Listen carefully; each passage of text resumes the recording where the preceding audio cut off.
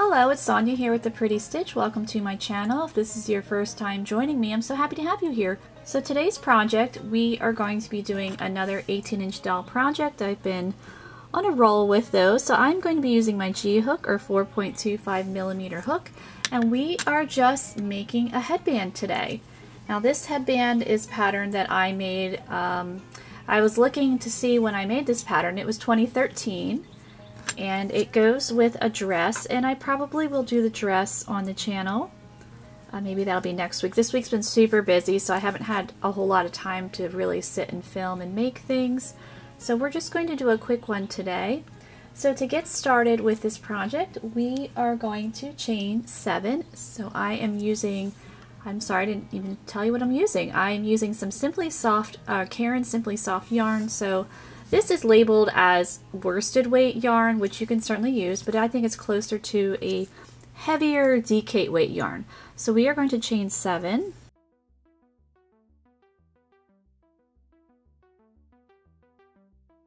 Okay, so I have my 7 chains. I'm going to work in the back bump of our chain, and in the second bump from our hook, we are working slip stitch. And we're just going to slip stitch across in each bump of our chain. So at the end of row 1 here, we will have 6 slip stitch.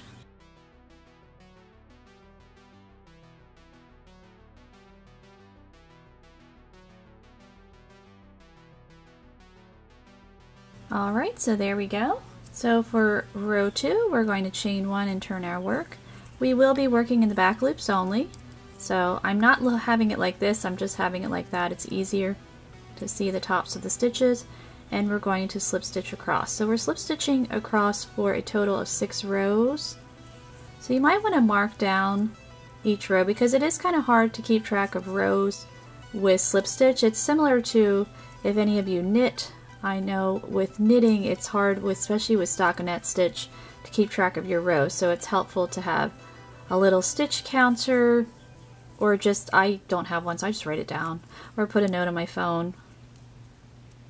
So I'm going to go off camera. We're going to be repeating row 2 and just working our 6 rows here. So this is row 3.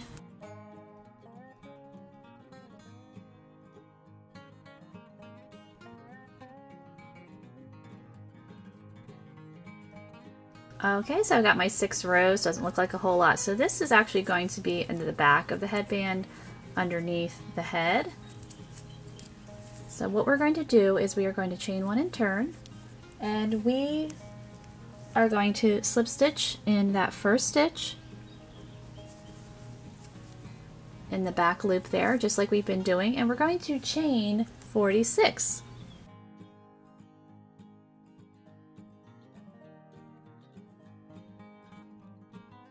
Okay, so I have my 46 chains here. So what we want to do is in our second chain from our hook, we're just going to slip stitch, and you can work in your chain however you like, and we're going to continue to slip stitch up our chain here. So just working 1 slip stitch in each chain.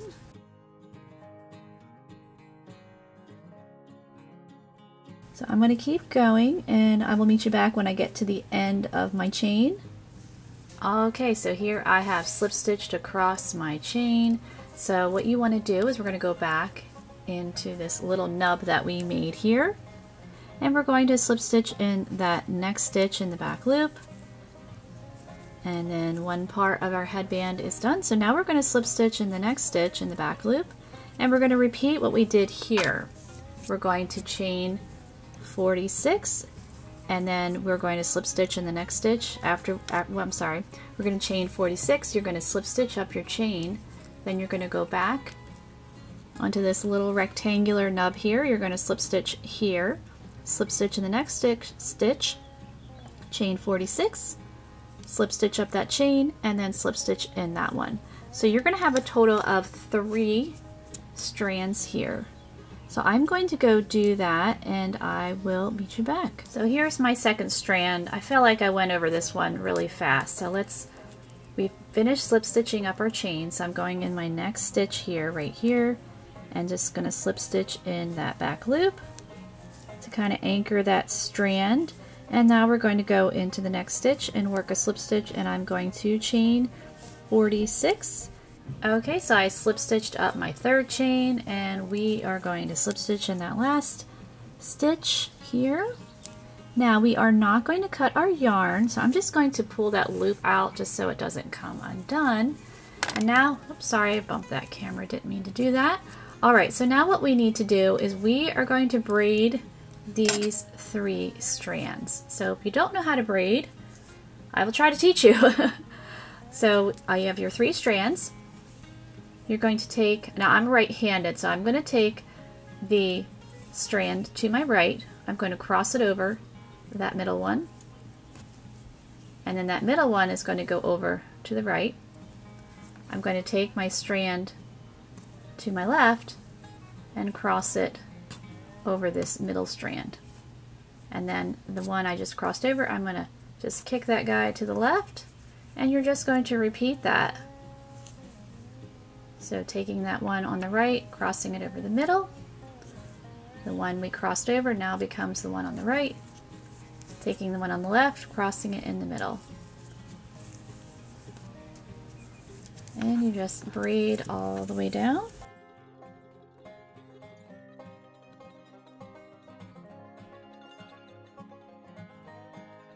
And you just want to have a nice, even tension here, so your braid looks nice and neat. So I'm going to finish this up off camera, and I will meet you back. Okay, so I have braided. There we go. So now we're going to go, hopefully this won't come undone. If you have a sticky yarn like a wool, it should be okay. But this is kind of that, like, got a sheen to it, so I might have to just tighten that up again. So we're going to go back to our loop here, put the hook back on that loop. So I don't like sewing, so this is how we're going to do it. So now we're just going to work on the ends of the rows here. I'm just going to slip stitch, just picking up a loop where I made this tight. Alright, we're just going to find some loops there, and what we want to do is we want to slip stitch till we get up to here. So it doesn't have to look super pretty or anything, just, you know, throw some stitches in there, and just to get yourself up to that point. Because again, this is in the back. And if you have your doll's hair down, it's going to be underneath the hair, so you're not even going to see it.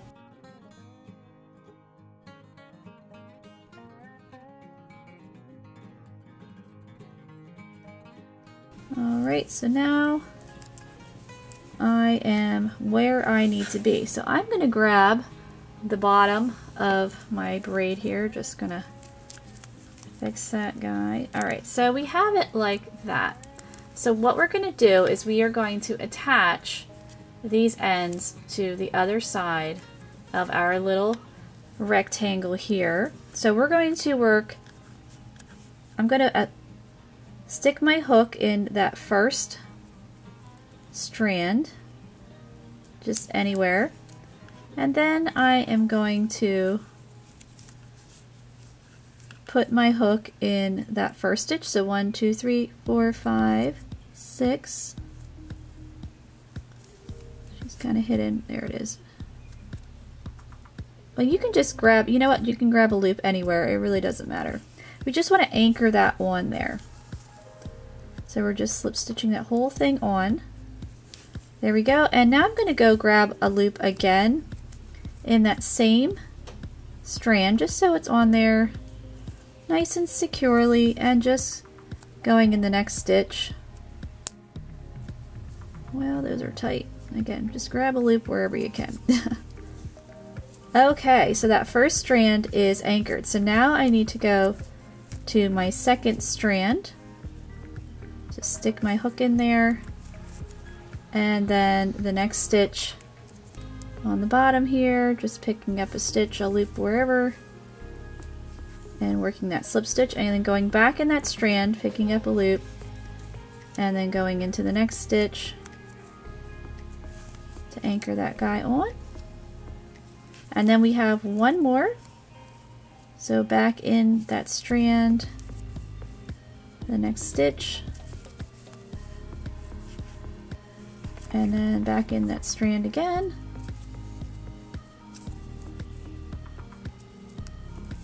and then that last stitch there. And so now your headband is attached. So what you want to do is cut your yarn